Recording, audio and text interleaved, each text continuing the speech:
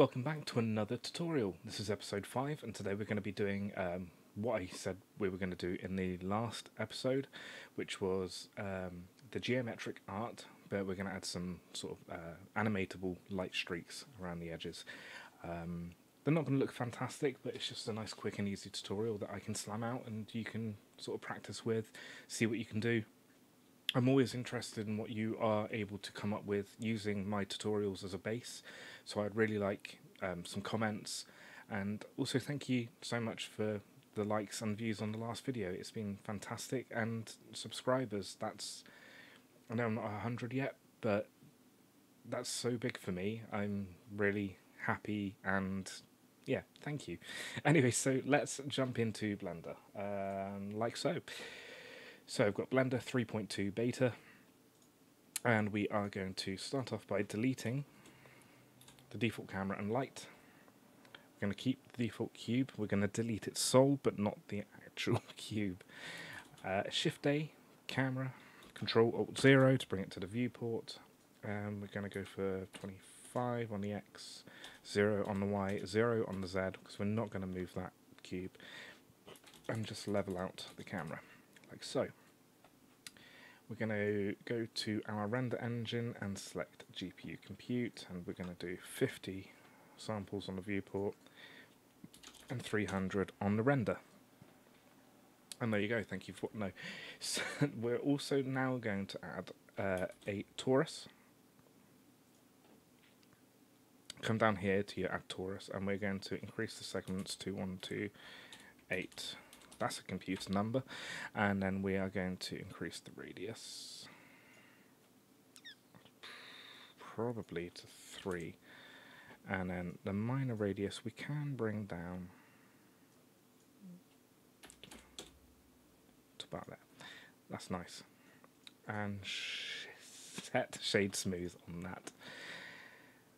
Now let's go to our camera, select the torus and press R and R again. We're just going to rotate it so it's somewhere. Oh, this is going to be fun.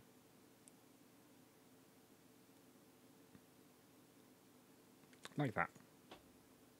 That looks good.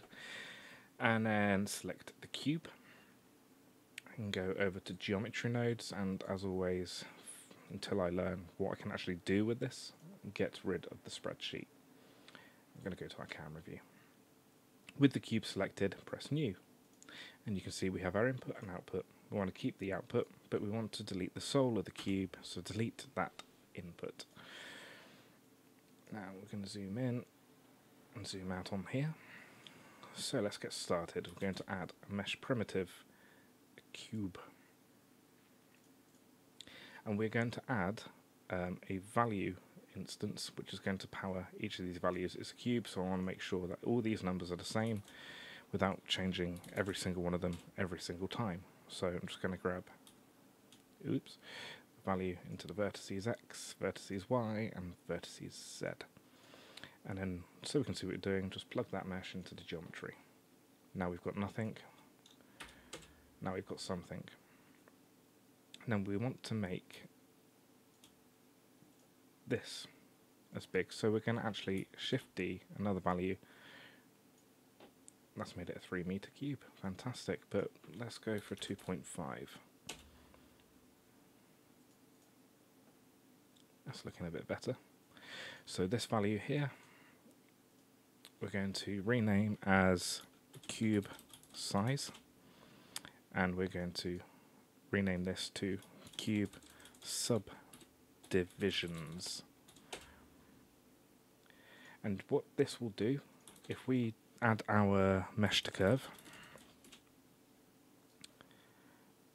as we increase this, it's increasing our subdivisions. And that's looking pretty good, but let's go for one less, so let's go for 4. So we've got this nice 3 by 3, so 9 vol. Right, so that is that setup. We now need to add a curve to mesh, just like the last tutorial, and we need to add a profile curve. So curve, circle. I practiced with using other curves, but this still gives the best result.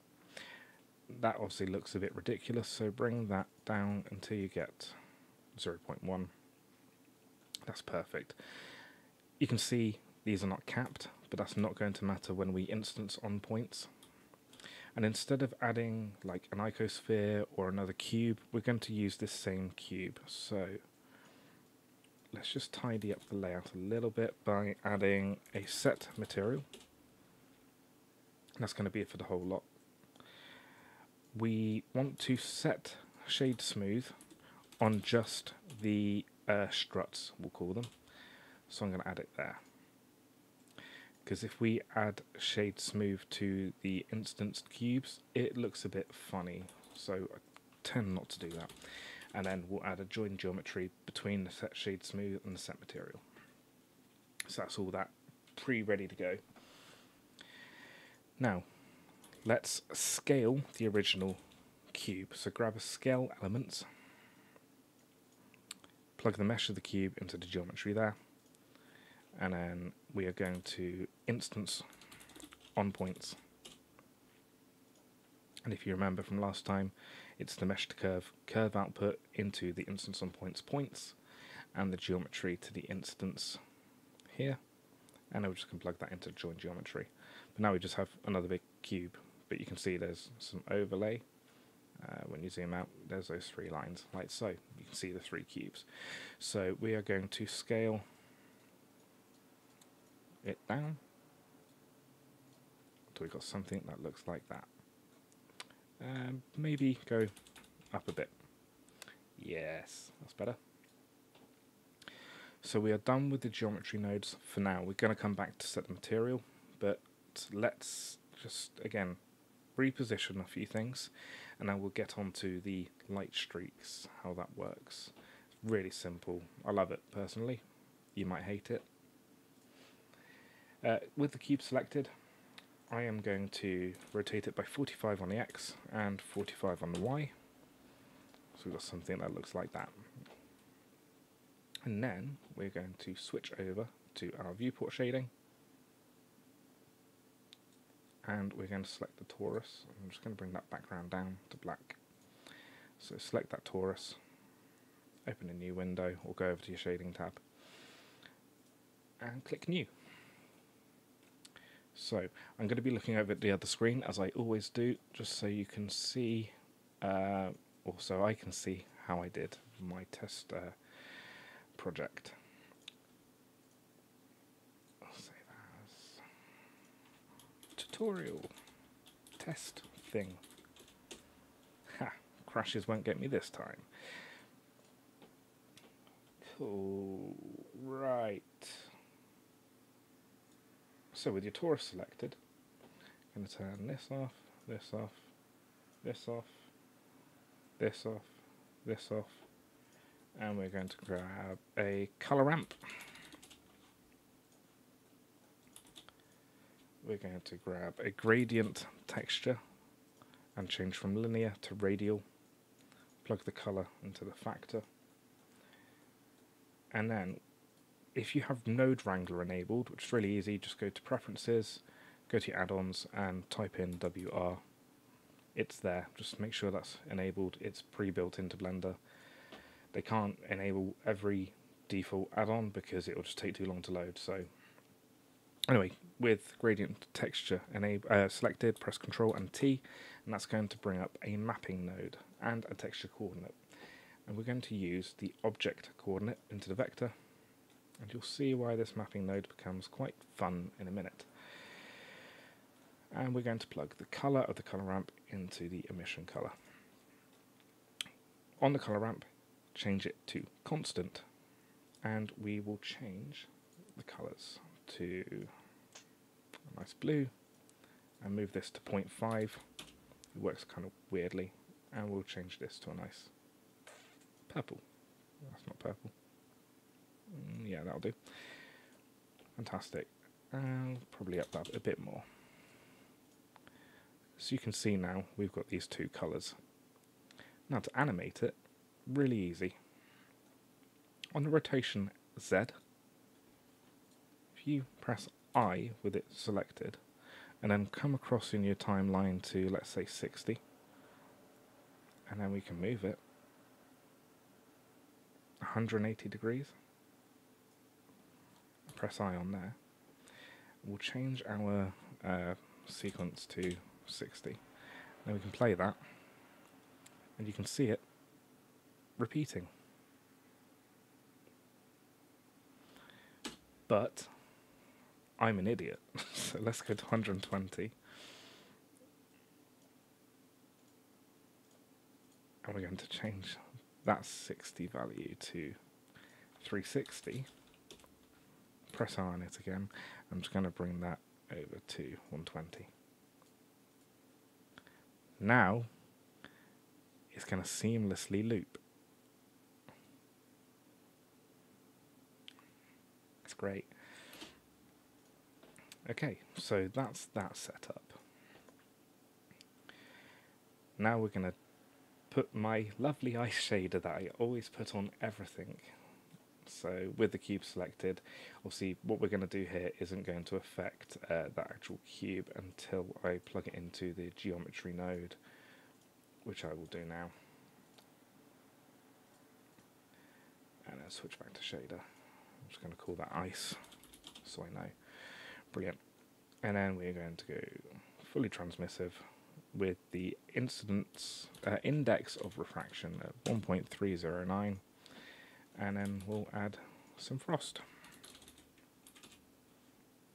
like I always do. You're probably getting bored of this shader now, but hey, when you're proud of something, you keep using it. Color ramp. Control Shift, click on the color ramp so I can see. Control T on the texture, and I'm going to use the object coordinate. No, I'm not. Actually, I'm going to use the camera. So whatever the camera sees, I can bring this black in.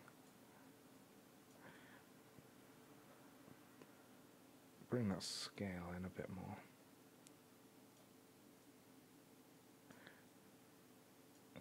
Nice. And then Control Shift, click the BSDF again, just so it goes back on there.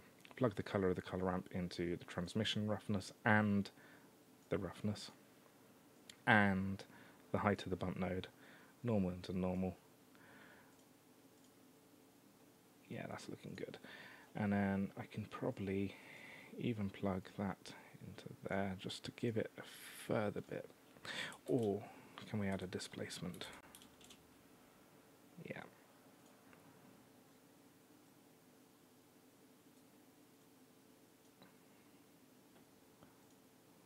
Fantastic.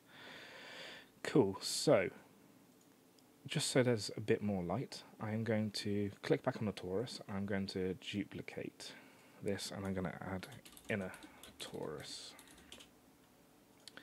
And for this, I am going to make it green and yellow. I'm just going to select that material one again so it goes back to normal. So, select the torus, Shift D, S to scale. Going to bring it inside the cube now. Like so. R twice, and we're just going to add a different rotation. Select that inner torus, and we're going to select inner torus. There we go. So that is all the shaders set up, and it's all looking nice. Now, finally, what we're going to do is add a plane, scale it up. Oh, that looks cool, but that's not what we're doing. G, Z, bring it down. And just go to our camera so we can see where the bounds are. Yeah, so we're going to... Oops, oh dear, oh. Scale up to about there, that's good. Bring it down just a tad more. And then we're going to add our background, so tab into edit mode, select these two back points, E to extrude and Z on the Z axis. And does that look good? A bit more actually, so E, Z. and then we're going to select our baseline, Control B to bevel, just bring that up, and then we're going to add more segments. Yeah, brilliant. And we're going to add a shader for this. So bring out your shader. Oh dear, uh-oh. Saved it. Bring out another window, shader editor, and we'll click new. And we want to make it metallic. Bring down the roughness just a tad. And I think that'll be good. Like that. That's looking cool. Base color. Keep it a white. Yeah, I'm happy with that personally. And then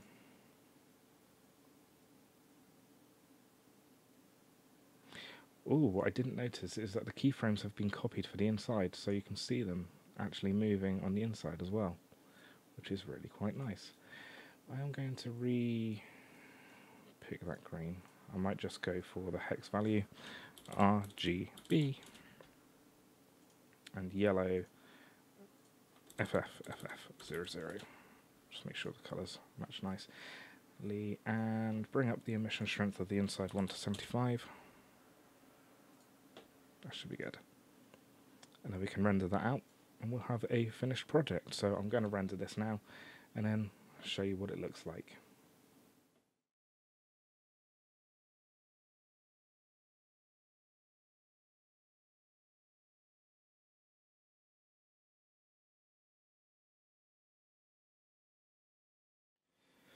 Right, so that's been rendered out. So now it's time for the compositing, which is just going to be simple. I'm not going to do any of the extreme node setup that we did last time. As I found out last time, my camera went a bit jittery, but you don't need to look at my face to see what I'm doing. So come over to the compositing tab and select use nodes. I've rendered the image, and as always, add a viewer so we can see what we are doing. And we're going to zoom out and shift, right click, drag, make that point so we can see our image. It looks shiny, I like it, but yeah, I'm glad I do. And we're just going to add a glare, I think. Wait for that to composite so we can see. Way too much, way too 80s style. So let's go to ghosts, see what that looks like. That looks like a quasar. That's cool, but again, that's too much. Let's way up the threshold. What does that look like then?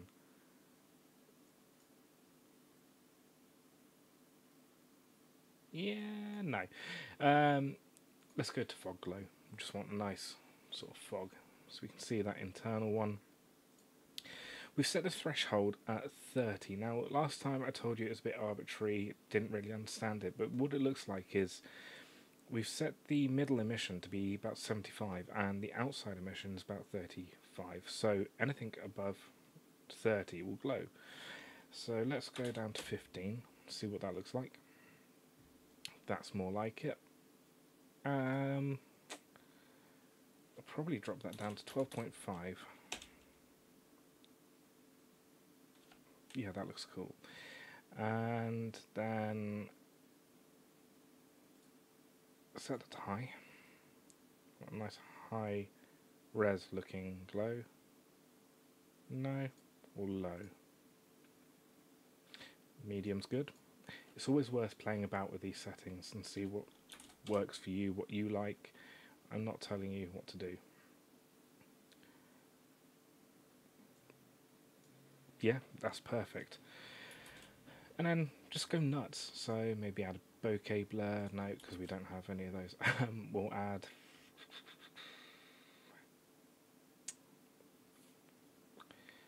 a distortion, because I love the lens distortion. The very simple way I set it up. It's very nice. -0.1.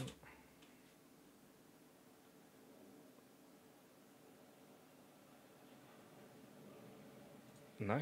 0.1?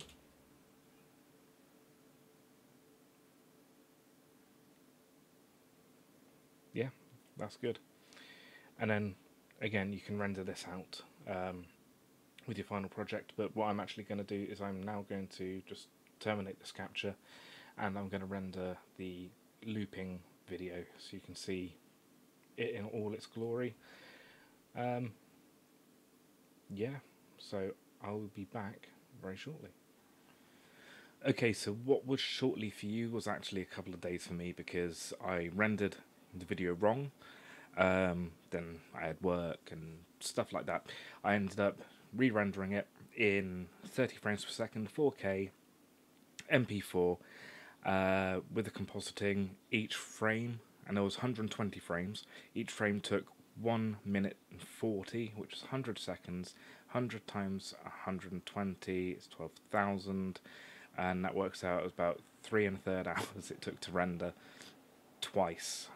So I'm now picking up on a completely different day, but it looks fantastic. So here it is. I'm really happy with that. You've got the caustics, well, it looks like caustics at the top, the nice glows, and because it's using light tracing, you've got the shadows in the bottom and their realistic reflections. So that looks, personally, I think that looks fantastic. So if we come over to Blender very quickly, and I'll just show you exactly what I used for the settings. So 4K, 30 frames, saved it as an FFmpeg video. Make sure you go to encoding and use MP4, MPEG-4. You want to use the H.264 codec, because I don't think there is an H.265 yet. No, I'm sure I can add that. I used perceptually lossless, good encoding quality, no audio codec. And if you were going to use an audio codec, I'll go through that with you in one of my next tutorials. And then finally, you want to come down and go to color management and select your look. Now I've selected high contrast. So if we come into the look, the viewport shading, sorry, you can see what this does. Bit washed out, still looks good. Darker, darker again. But I find that high contrast pretty much suits exactly the look I'm going for. So that's all for today. Thank you for watching. Please like, subscribe, comment. I'd love to see all your tutorials. If there's anything that you want to see me do or any suggestions you have, then please leave a comment, and I'd love to check out some of your projects. And keep your eyes peeled for an announcement video coming shortly. I am working on something. I'm changing this channel completely, basically. You'll see what I mean shortly. Anyway, thank you for watching. Goodbye.